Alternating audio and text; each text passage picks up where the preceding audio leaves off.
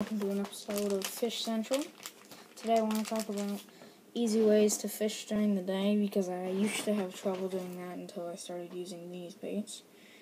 Well, the first option is you can buy live bait and like worms or a shiner, and you can put a split shot on them and drop them all the way to the bottom, crank it in slow. So sometimes you get some bass, perch, trout with those. But now I want to talk about lures. So there's some certain lures you're going to want to have. For example, this one is a Rapala minnow. It's a shallow runner, so it goes about 4 to 6 feet, or 2 to 3. But if you let it sink, it'll go 4 to 6 feet deep. And you just want to reel it in and jig it, and it kind of like bellies up like a minnow. And you kind of want to get it like around the docks, or if you have a boat, try to put a sinker on it, drop it to the bottom, and just jig it. And this thing works really well. I've used it on the kayaks. Just drop it all the way, not all the way to the bottom, but about 3/4 of the way, and let them jig them. So this works really well. Next, if you're fishing from shore, you're going to want a deep diver.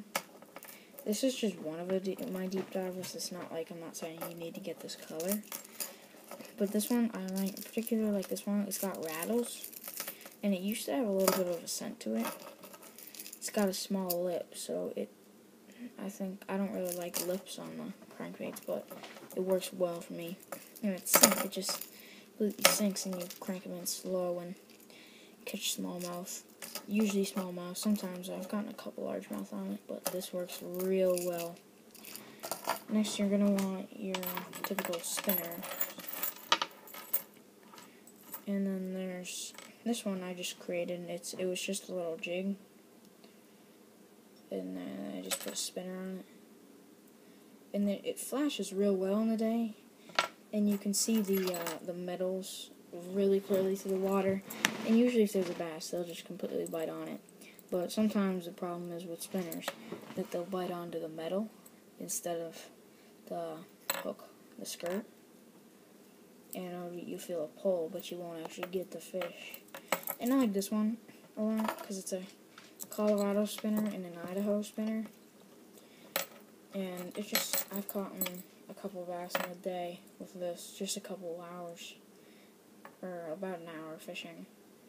Just 3 bass. That was nice.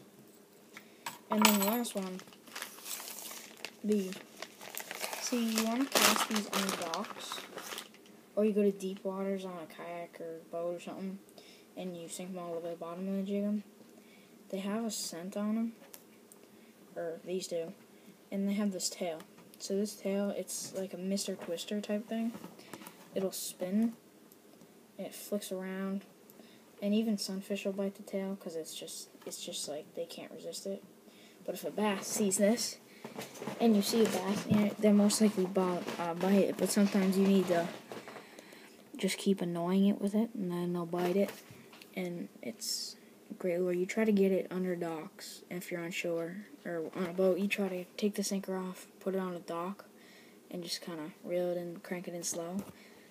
And it works so well for me. This is my best daytime lure. I fish from shore and around some docks, and you put this in the docks, and they can't resist it. So there are many other lures, but these are my favorites for fishing in the day. I hope you liked it, and bye-bye.